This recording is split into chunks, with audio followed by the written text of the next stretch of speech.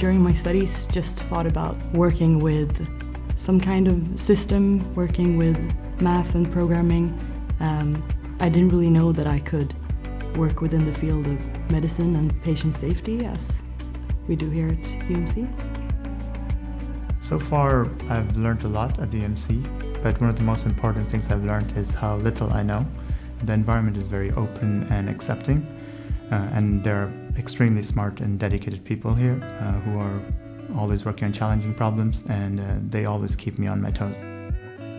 I really liked doing my thesis at UMC.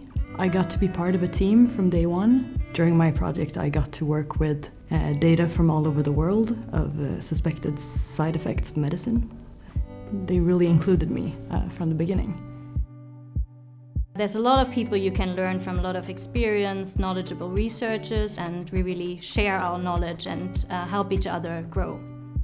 Within medicine safety, there's still many interesting data science problems to solve, and the work I do is challenging, and I can use my creativity to solve problems and ultimately help patients.